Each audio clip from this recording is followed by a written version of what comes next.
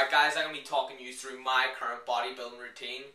I work off a 5-day schedule, and what I do is I start off with legs on the first day, chest on the second day, back on the third day, shoulders on the fourth day, and arms on the fifth day. And what I do is I add in different muscles and different accessory movements on each of these days, which I'll be talking you through.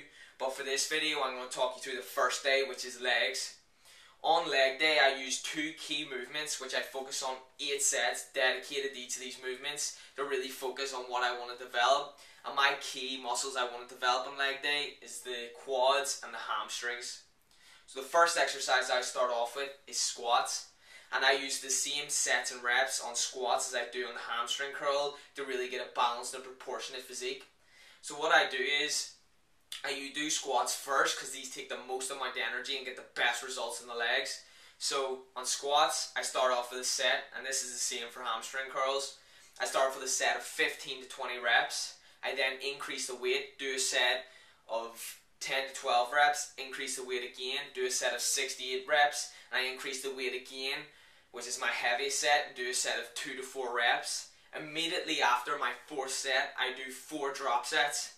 And I usually drop it around to 60% of my max weight and then drop it by 10% increments each time. So I'll start off with 60%, go down to 40%, 30% and 20%, which then is a very light weight, but your quads will be so fatigued after doing already 3 drop sets before that final 20% set that you'll be really feeling it in those quads. So I then use the same method on the hamstring curl where I pyramid it up 4 sets and do 4 drop sets immediately after my last set. And what I really want you to understand is whenever I do the 4 pyramid up sets, I take rest in between each set. So I'll do a set of 15 to 20, rest, a set of 10 to 12, rest, a set of 68, rest. And I usually rest for about 60 seconds to a minute and a half. And then on my 4th set, I don't take a rest straight after, and I do 4 drop sets immediately. Okay, so you do get a rest before you do your 2 to 4 set, but on the drop sets there's no rest and you're just burning out the quads, and then on the hamstring curl you just completely burn out the hamstrings. So I then like to do 2 accessory movements for the legs.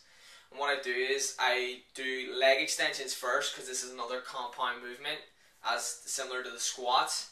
So what I'll do is 4 straight sets of a heavy weight, and I usually go for anything from 6 to 15 reps depending on how I feel that day and what results I want to get in the quads currently. So sometimes I'll do 6 reps if I want to really build up as much strength as I can possible after doing the squats. I'll do a set of 15 to just really burn out the quads and get a real pump. So then the next exercise I do is the leg extensions, because I've already isolated the hamstrings and the hamstring curl, and I want to get a real good isolation exercise for the quads. So what I'll do is another 4 sets of 6 to 15 reps, and what I like to do is use a weight that's heavy enough that I can do that's light enough that I can do the full range of motion, but that's heavy enough that I hit failure on the rep that I want to hit between 6 and 15 reps for 4 sets. I usually go to failure each and every set in my workouts. But the only time that I don't go to failure is whenever I'm trying to set a new PR in the gym. So that's the end of the upper leg workout. I then finish off with calves and leg day. What I do for calves is the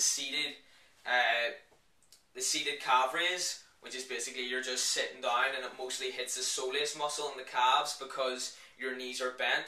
So I'll do 4 sets of the seated calf press, and then I go on to which would simulate a standing calf raise, only I do it on the leg press machine and put the balls of my feet at the bottom of the leg press and get this here sort of movement where I would stretch the calves and squeeze, and this will really bring up the gastrocnemius, which is the medius part of the calf. And that's my full leg workout routine, guys. Next video is going to be chest day.